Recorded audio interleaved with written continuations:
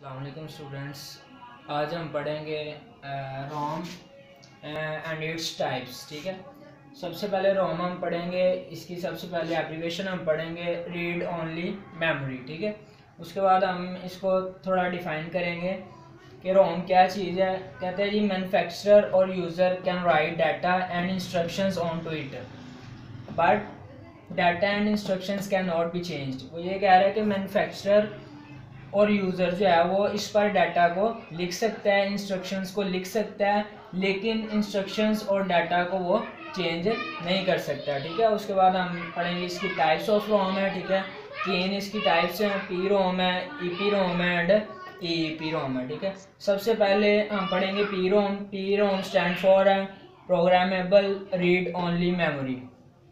उसके बाद हम इसको पढ़ेंगे, डिफाइन करेंगे।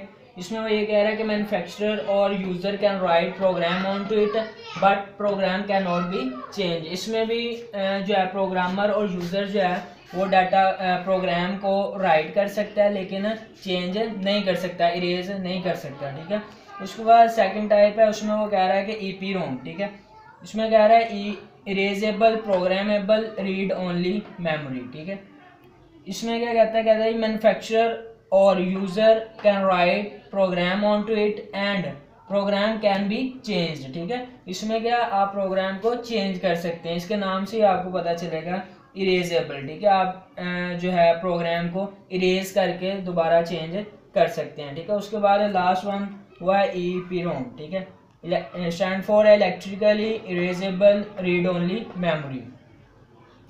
इसमें वो क्या कह रहा है मैन्युफैक्चरर और user can write programme on to it and programme can be changed by using electrical devices. ठीक है, इसमें भी ई पी रोम में भी हम जो है वो डाटा को प्रोग्राम को लिख सकते हैं। ठीक है, लिखने के बाद हम उसको चेंज भी कर सकते हैं बाय यूजिंग इलेक्ट्रिकल डिवाइसेस। ठीक है स्टूडेंट्स, ये आज का हमारा लेक्चर था रोम का। ठीक है, नेक्स्ट टाइम हम बाकी रैम का लेक्चर पढ़ेंगे।